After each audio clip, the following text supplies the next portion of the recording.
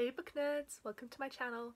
So today I'm doing my, I guess you'd say like third of the year statistics slash goals review. I was going to call it my quarterly review and then I realised that it's not the quarter of the year, so I don't know what I'd call it now. Basically I'm just going to talk about how I'm doing with my reading goals, what I've read so far this year, how I'm doing in terms of ratings. It's like my stats video from the end of last year, except just for the last 4 months, so this is from January to April inclusive. So, I'm very pleased with how many books I've read so far. I've read 58 books from January to April. If you take away the 10 Princess Diaries books that I read, then that is 48 books, which is how all the other numbers should add up to. I didn't include the Princess Diaries ones in any of the other stats, but I did read them.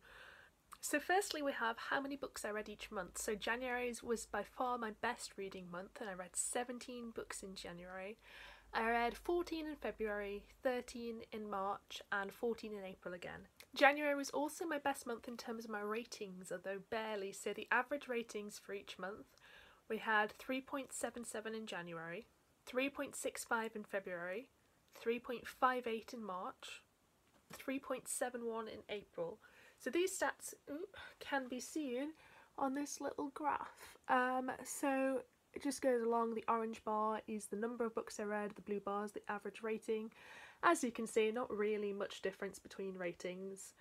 My average ratings so far are higher than they were last year, which is fantastic because that was one of the goals, is to make it so my average rating is higher, it's closer to 4.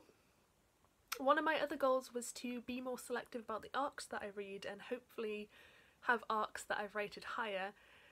It's felt like this has been the case, but statistically it hasn't been the case. So I've read 11 arcs from January to April and the average rating was 3.36. This is lower than I expected because I have had loads of great arcs this year so far, but I think it's a polarising thing. So I've either rated arcs like 3.5 stars and above, or else they get like a 2-star. So I think it's just a couple of them are bringing the average down, as opposed to like a loads of 3-star reads, for example. This can be seen in my most common ratings so far of the year. So as you can see, 4 stars is by far my most common rating of this year, which is fantastic. I've only got a couple of 2-star ratings, no 1-star or 1.5 star yet, no 2.5 stars, about the same number of 3 and 3.5 stars, but that 4-star is really up there, which is fantastic. I think I had 22 books that I've rated 4-star, so just under half of them. I've got 2 5-star reads so far, which is the same number I had last year for the entire year, I think. So I need one more 5-star read to have a better 5-star reads than I did last year. So yeah, when you look at it like that, I'm very pleased with how I'm doing. I'm clearly picking books better than I did last year, and I am rating them higher so far. The next step was to break them down by genre, so this is how the genres look in terms of how many I've read of each genre. I've definitely read the most of thriller, as you can see. I think I've read 19 thriller. The next highest one is horror, which I've read 11 horror. And then we have 9 fantasy books, 6 contemporary books, and only 1 that I classified as adult fiction. There's also 2 non-fiction books there, which again is fantastic. I wanted to read more non-fiction, and 2 might not sound like a lot, but it is for me. So in terms of ratings, which I actually didn't make a chart for, I'm not sure why I didn't, but you know, perhaps unsurprisingly my highest rating ones are the ones that I've read the least of. So non-fiction, it's 4.5 for 2 books. I rated 1 5 stars, 1 4 stars, average of 4.5. Contemporary, it's an average of 4 stars, which I think, because it is spot on 4 stars, I think I've rated every contemporary book I've read this year so far 4 stars, which in itself is consistently impressive, I guess. Fantasy's doing pretty well. I've got 3.83 average for fantasy. I don't think I've rated a fantasy book lower than 3, so that's probably why that's so high. Horror is the next best with 3.65, as the average rating for the 11 horror books that I read. Sadly for the thrillers, I have an average of 3.45, which makes thrillers once again my highest read number of books but my lowest average rating overall. I think this is due to the very nature of the thriller, because I think all of my 2-star reads were probably thrillers. Thrillers tend to either be fantastic or average, and I've been trying to cut down on the number of average thrillers that I've been reading, but it's kind of hard for me to judge what will be an average thriller before going in, apart from going off what other people said. So yeah, I'm not surprised by that. I'm a little disappointed, but it is what I expected. So those are all of the stats that I have, and now we're going to kind of talk about the goals I set myself at the start of the year.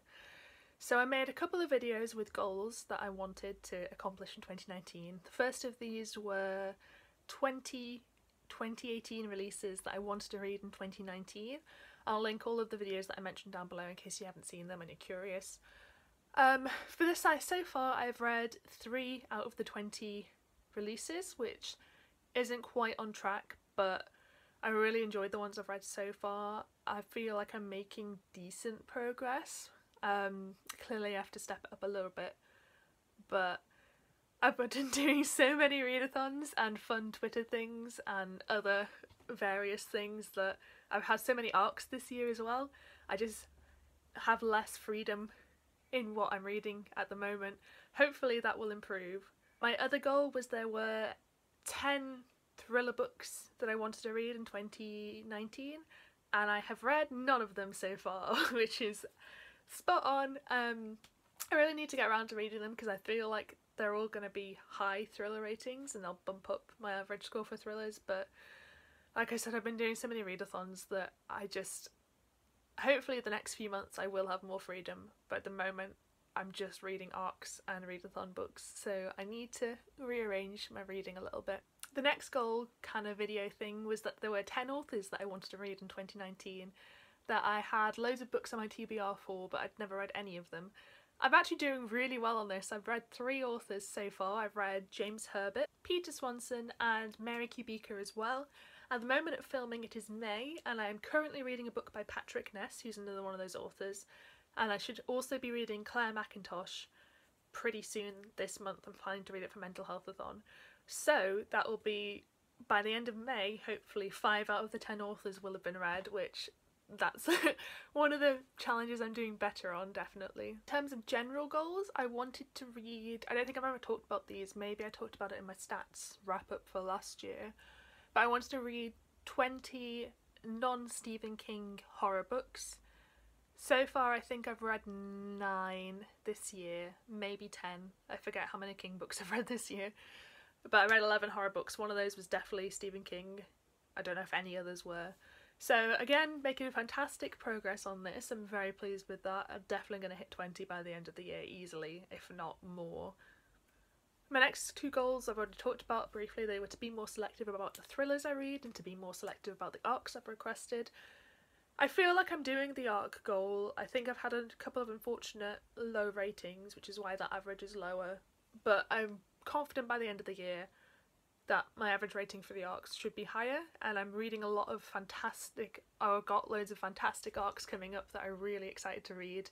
I've started using Edelweiss to request them as well, which means that I'm getting some by my absolute favourite authors that I cannot wait. I'm so excited to read those. So yeah, with the thrillers, again, I don't really know how to improve this apart from only reading those that I hear other people recommend, but I'm hoping I'll get the hang of it over the next couple of months, and maybe in my next review my average score will be higher. My next goal I completely forgot about, and that was to read at least 10 books from authors I love. So this is a little vaguer to quantify, but basically I have a bunch of authors that I really love that I've only read 1 book by, or maybe 2 books by, so it was to read more by authors I know that I love that I don't make time to read their books for. I'm not really sure how I'm doing on this. I think I'm doing okay. I read The Surface Breaks by Louise O'Neill, which was great. I love Louise O'Neill's work. I haven't read another Joe Hill book yet. I intended to for a readathon, didn't get around to it, but I do have an arc of his book Full Throttle that is coming out in September, I believe. And I'm definitely going to read that as soon as possible, so that'll be another one. I think where I really need to do more work for this goal is to read more books by thriller authors I know I like, because then that'll bump up that thriller score and it'll help both of those goals. The next goal was to read one physical book a month. I have not done that. I need to do that because I have so many physical books. If you know me, if you know this channel, you know I prioritise ebooks over physical books now. It's how I prefer to read. But I keep buying physical books and I'm not reading them. So I've read, I think, 2, maybe 3 physical books this year. And it's just not good enough, so I need to force myself to read more. I did include it on my Snakes and Ladders TBR, so hopefully it'll come up more through that. But if not, then I just need to force myself to do it. And the final goal I also completely forgot about, and that was to remove one book from my TBR per month. I haven't done that, but I've kind of done better than that. I did a huge TBR purge in January, which I'm still trying to get around to filming all the videos for. It's my TBR and haul, which I've only posted one video for so far, but I should be doing another one hopefully soon. I'm planning to do another one definitely within the next few months. I'm not sure exactly when I'll have the time to do it, but because again I keep buying more books, I need to get rid of more books so I can actually read all the books that I have. So I haven't been doing this goal, but it kind of works out better than what I intended, so I'm okay with that. And I think that is all the goals that I wanted to talk about and all the stats that I wanted to talk about. I hope you enjoyed this video. It should be a little bit more interesting, hopefully, than my last stats video, because I actually got to include the graphics this time. Let me know how you're doing with your goals. Are you doing better than I am? I hope you are. I don't think I'm doing badly, I just don't really know. It's not going quite to plan. But yeah, let me know if you enjoy these kinds of videos. If you do stats videos, I love watching them. I'm a massive stats nerd, so please post any links that you have. Thank you so much for watching. If you enjoyed this video, please give me a thumbs up. It helps me out massively, and I hope to see you next time.